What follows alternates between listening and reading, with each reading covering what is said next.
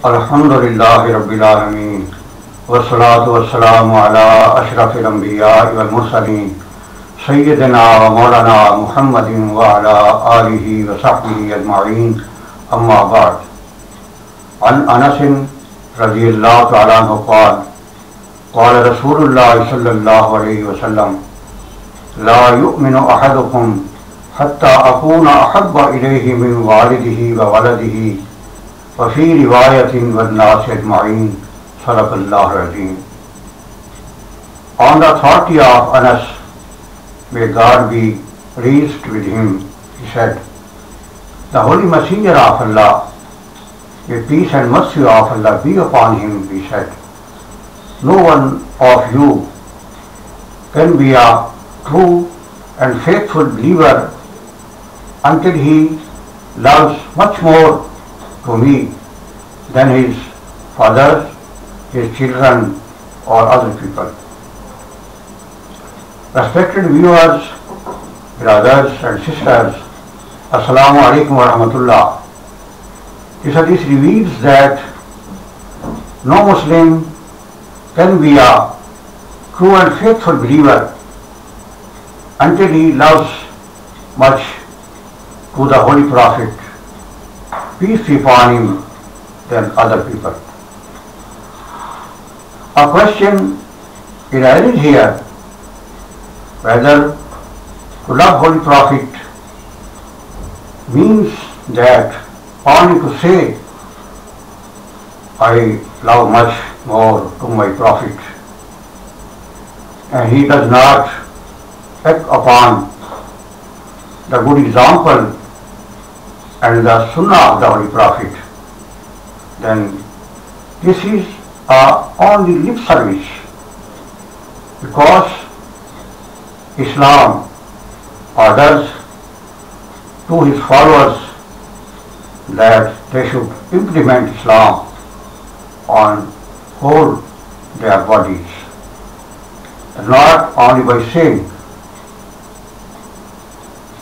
And also he should act upon to follow the righteous companions of the Holy Prophet, may God be pleased with them.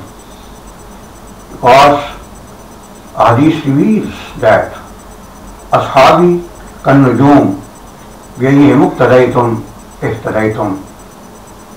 The Holy Prophet, peace be upon him, said that my companions are like stars.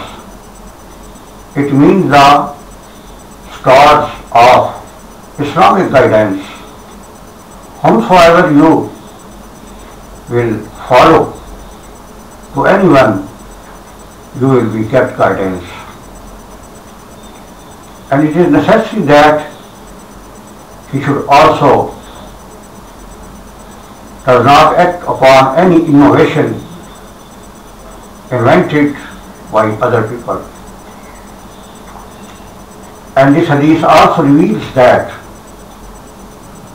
if some people say to him, brother, you should not follow the Islam, but you should follow the way of modern age or custom or habit going on in society, but he should deny it and say to him that I should act upon the Islamic teachings. For example, if he wants to hold a ceremony of his son or daughter, then he should also hold it just as Islamic teachings. And if he runs a business, then he should run this business by Islamic teaching and sunnah of the Holy Prophet. He should not tell a lie, should not betray the people. He should also fulfill the promise, etc.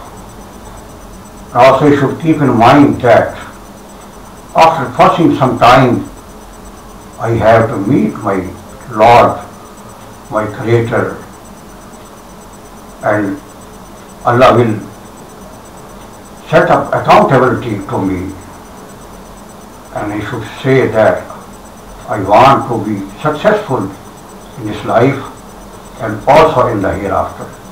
May Allah give us tawfiq to act upon all the teaching of Islam. Ameen. Wa ma alayna illa al-balagh al-mubin.